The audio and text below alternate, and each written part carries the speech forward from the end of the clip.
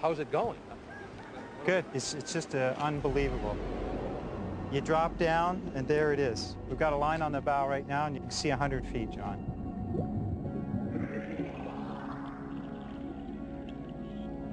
Because the water is so clear, it's obvious that Mississinewa is broken in two.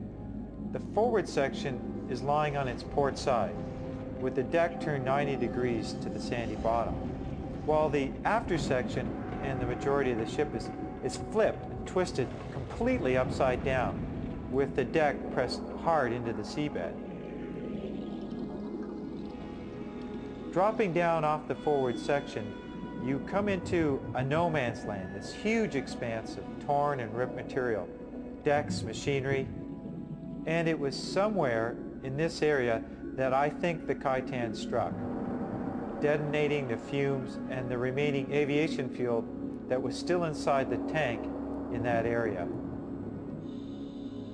This was a cursory dive, a chance to get a sense of the wreck and to get my bearings on the bottom. It was part of the plan that would allow us to systematically work our way through the entire wreck site, eventually eliminating all the possible areas in which a portion of the Kaiten might be found. If there was a section of the Kaiten that survived the impact and explosion, I thought it might be covered by the overturned wreck. If I could make my way under the Mississinewa, there was a chance that it might still be visible.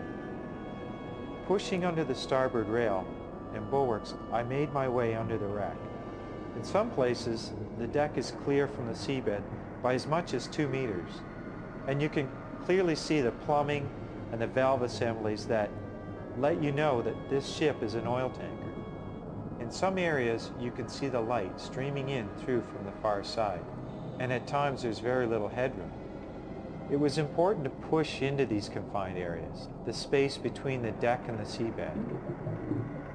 We had to eliminate this area first, before we could explore out from under the wreck and around on the sandy bottom.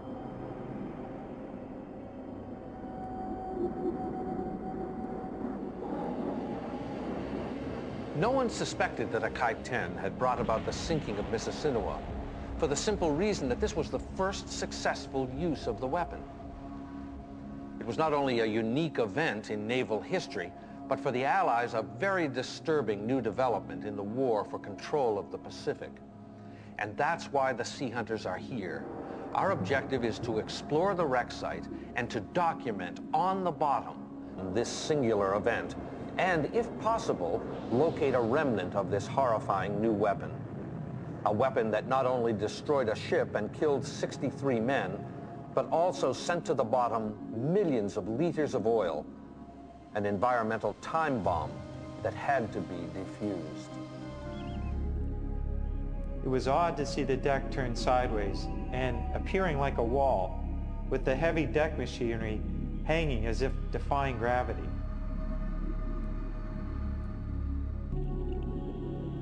Moving back along that turn deck, I located Mississinewa's forward gun.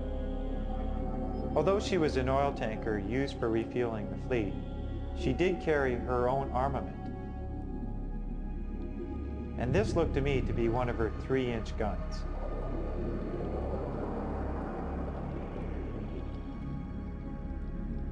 On the center line of the forward deck, you could clearly see an open hatch. Its cover gone, probably blown off the morning of the explosion. This was one of the main centerline tanks. Moving inside, it turned out to be this huge cavernous area. You can only imagine the explosive potential of a tank like this if it were filled with gasoline or aviation fuel.